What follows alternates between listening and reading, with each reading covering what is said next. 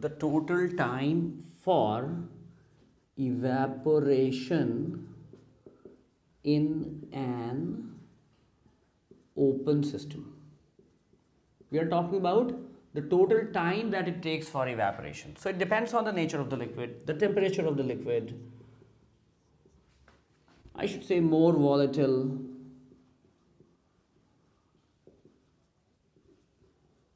evaporate faster. And it also depends on the volume of the liquid. Right? So it depends on the volume of the liquid as well. Earlier, the vapor pressure in an enclosed container, that did not depend on the volume of the liquid. But here it will.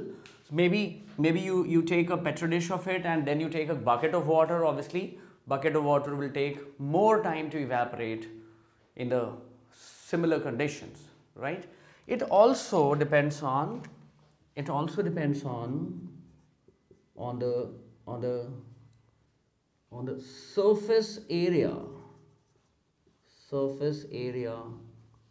exposed to the atmosphere. So if it is a flatter kind of thing, maybe the whole water you spread in a dish, it evaporates faster, right? It also depends on the wind velocity.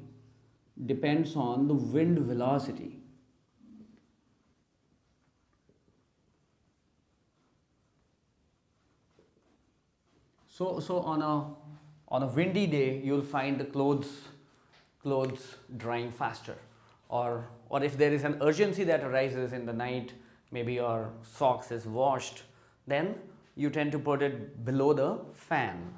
Why? What happens? Because when the evaporation is taking place, for some time before it disperses, the molecules of the vapor are concentrated just above the dish. Fine? And the rate of diffusion that becomes smaller. So as it gets cleared away, and the faster that it gets cleared away, faster is the rate of evaporation, right? Fine.